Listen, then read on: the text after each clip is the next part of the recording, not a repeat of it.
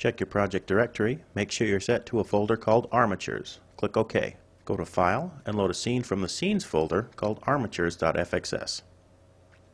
Armatures cover a lot of ground in Messiah. They can control any aspect of Messiah, including the interface, scripts, etc.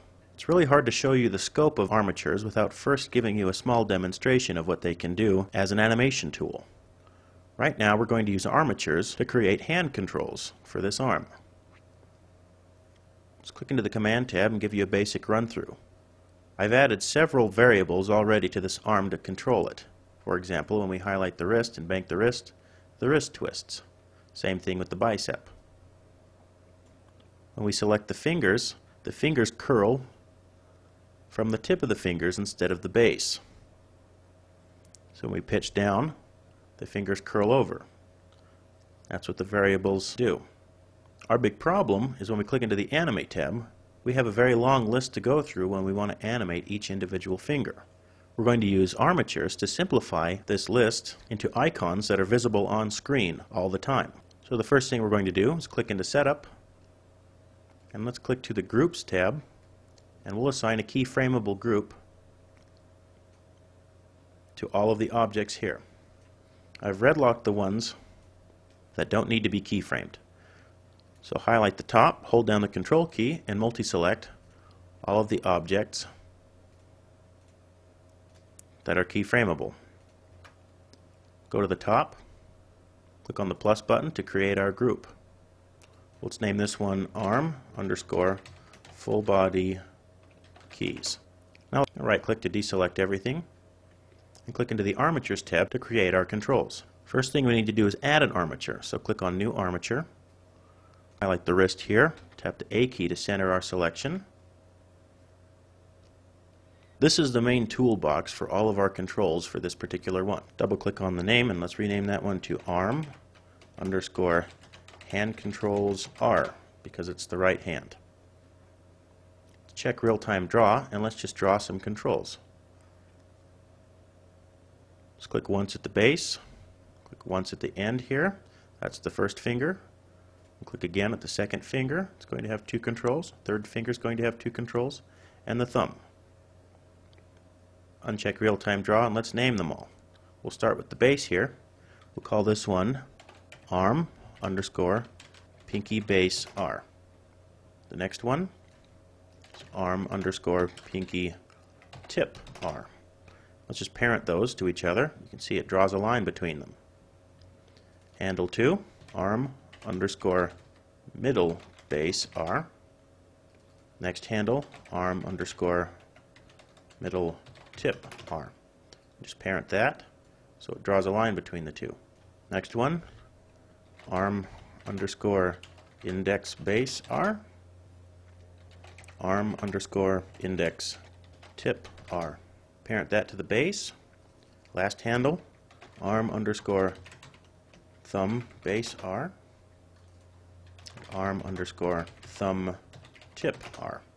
Parent that to the base. If you don't wish to see lines connecting the children to the parents, just go down to the handle block and uncheck Show Line. Show Node just turns off the icon. We're going to use both of these icons because it's an animation control. Now, the problem we have right now is they're not attached. They're just icons that have the same names and they're sitting in the same spot. Right now they're floating around in 3D space. So you look at the handle block and there's a pull-down menu called Controller. That tells each node what object it's going to attach itself to. In this case, let's go back to our pseudo 3D view. We'll highlight the base of the pinky, and under the controller, bring up the pull-down menu. We'll highlight down here pinky R. You can see it's snapped to the base. Go to the tip, which is pinky 3R. You can click in the 3D view to highlight them. Set the controller on the middle to middle R and middle tip R. We'll set the controller to middle 3R. Index base goes to index R, index tip, index 3R. Thumb base goes to thumb R, thumb tip goes to thumb 2R. So now we have our armatures attached to the bones. We want to adjust the position of these icons so that they better represent the tactile feel that we want to see. For example, if I'm going to curl this from the tip, I'd like this icon to be right at the tip instead of sitting here on the second knuckle. So to make it more aesthetically pleasing, we're going to offset these nodes so they're right on top of the bones that we think we'd be grabbing if we were animating this in the real world. So we'll just start with the pinky tip here. We'll highlight it. And under Offset, down here in the handle block, go to Local Space. And the fields read left to right, X, Y, Z. So the last field is along Z. So just run that up until it reaches the tip of the pinky. Go to Middle Tip right. We'll set the offset to Local Space. Spin that up till it hits the tip. Index Tip, set to Local Space. Spin it up till it hits the tip of the finger. Thumb Tip, set it to Local Space till it hits the tip. Let's do the same thing for the base. We're going to move the base to the second knuckle. So while our pinky base is highlighted, set the offset to Local Space and run it along Z till it hits knuckle. Go to Middle Base, set it to Local Space, spin that up till it hits the knuckle. Index Base, Local Space, up till it hits the knuckle. Thumb Base, same thing. So now we have controls sitting in the spots that we want them to be if we were animating this like a stop motion puppet. It doesn't affect the functionality at all, but it does make it feel a lot easier to animate. So now that we have these icons attached, we can place certain actions on these armatures to control our bones. In this case, up in the action block, there's a type of action, a click or a drag. We'll leave it on drag, and the action it executes. In this case, it'll be a controller drag, which means when you click on the icon, it starts feeding channels from the mouse movement into its controller. So we'll highlight pinky tip R and add a controller drag to it. Open that up. You can see a left mouse button, middle mouse button, and right mouse button. You can control 3 axes through your mouse with just one icon. In this case, we're only controlling pitch. So we'll set the left mouse button to pitch. The 0 channel is X translate.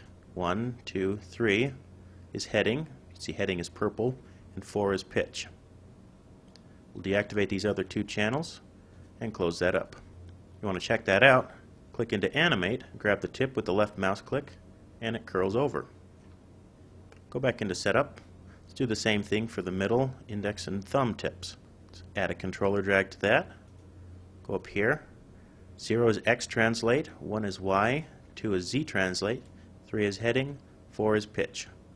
Deactivate those other 2. Close it up. Go to index tip, add another controller, open that. Set the first one to channel 4, which is pitch. We'll deactivate the other 2. Close it up. Thumb tip, add the controller, open it up. First channel set to 4. Deactivate the other 2, so it's only left mouse button. And close that up. So click into Animate. We can just highlight the tips of these and control the fingers just by clicking and dragging. Let's go back into Setup and do that for the base. We're going to add extra controls to the base. For example, we want to pitch the base down when we grab the base with the left mouse button. We can rotate it left and right on heading with the right mouse button. We'll start with the pinky. Highlight pinky base. We'll add a controller drag to that. Let's open it up.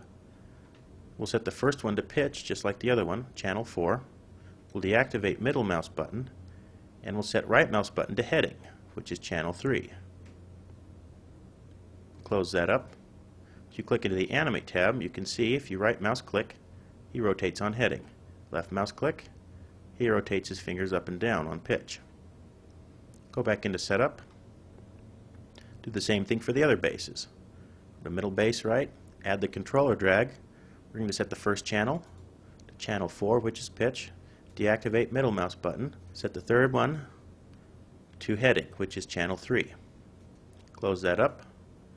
Go to index base. We'll add a controller to that. Channel 4 for the left mouse button. Deactivate middle mouse. Channel 3 for the right mouse button. Close that up. Base. Open that. Channel 4 for the left mouse button.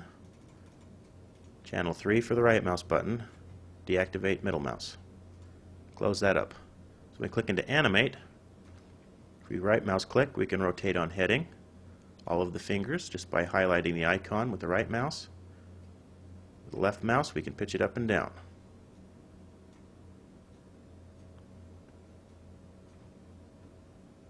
Click on the ends with the left mouse button, and we can set the channels on the finger curls with just a drag.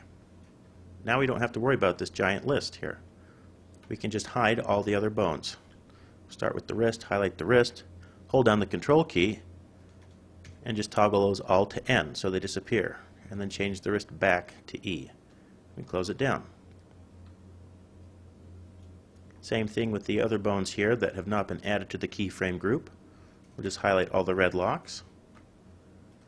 Right mouse click and change the draw modes to N. Right mouse click to deselect it. So now we have a fairly clean control. Go to File. We're going to save this scene as ArmaturesA.fxs.